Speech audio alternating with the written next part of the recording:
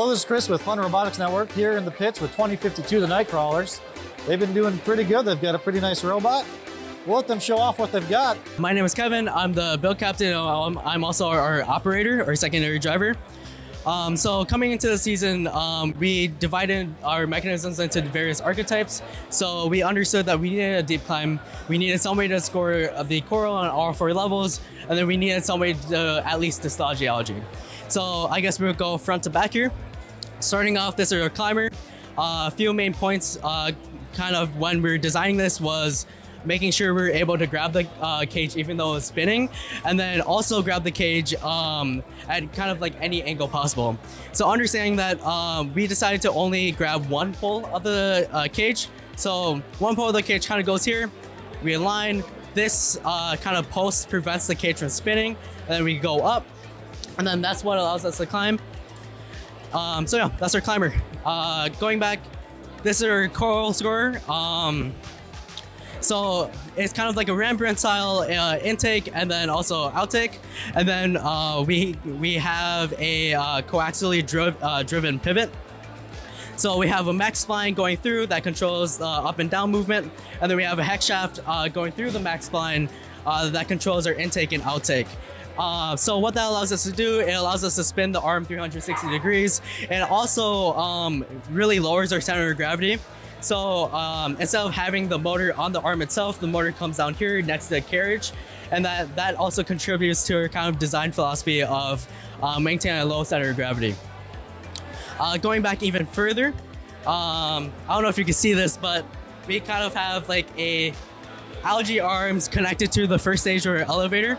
It's shaped like our logo, it's shaped like a KnightKrawler. We have this carbon fiber vinyl to make it look cool, but really this was a way to be able to dislodge the algae, scoring the processor and scoring the net without adding more weight to our pivot.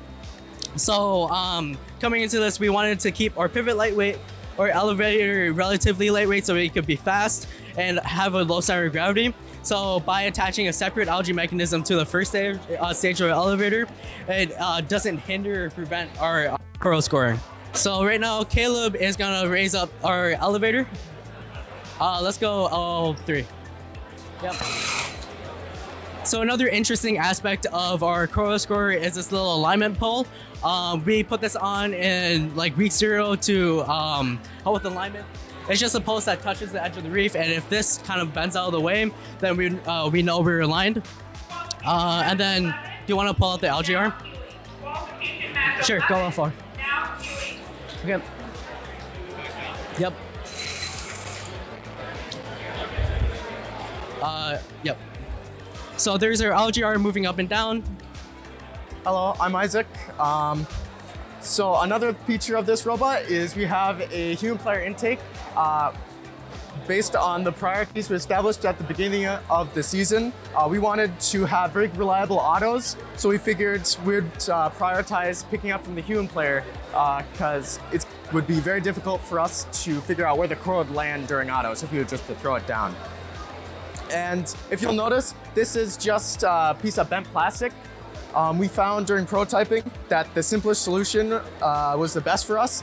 We tried using wheels, but just gravity and a funnel worked best. And then if you notice on all of our mechanisms, we tried to keep them as simple as possible for reliability and also for ease of design. So we have 2 degrees of freedom. We can go up, or 2 degrees of freedom on our coral scoring mechanism. We can go up and we can rotate our arm. We have 1 degree of freedom on our climber, and then 1 degree on our, or technically 2 on our algae mechanism, because it goes up with our elevator and then it can rotate out. Another feature of our robot is we have these plastic shields. We have a very open belly pan, which is nice for working on electronics, but that also gives a lot of opportunities for coral to get stuck in there and for us to be out for the match. So towards the end of the build season, when we were had a more finalized idea of what our robot would look like and we could start working around our mechanisms, we put in various pieces of plastic, like this main one, this side cover, and then we have 2 in the back over here, which also serve as sponsor plastic. And so this enables us to like not get any coral stuck in our robot. And say we miss during a match, it'll just fall down, impact, and bounce off. Hey, I'm Caleb. I'm the programming captain of Team 2052, and I'll go over some of the vision systems we have. So for vision, we use the April tags to localize on the field. We utilize an orange pie running photon vision. We have a ArduCam 2311 in the front where we score our coral, so that we make sure we have our best pose right when we're right next to the reef. We also have one in the back if we need to align for algae. And something we experimented with this year was putting polarizing lens on top of these cameras to negate some of that glare that we see on the field. And with that, those cameras, we dynamically adjust the standard deviation into our pose estimator based on how far away from the tags we are, how many we see, to make sure we have the best pose on the field. So very well-rounded robot. You guys have having played a practice day and one match, you guys have any good ideas that you're going to change for your next competition coming up?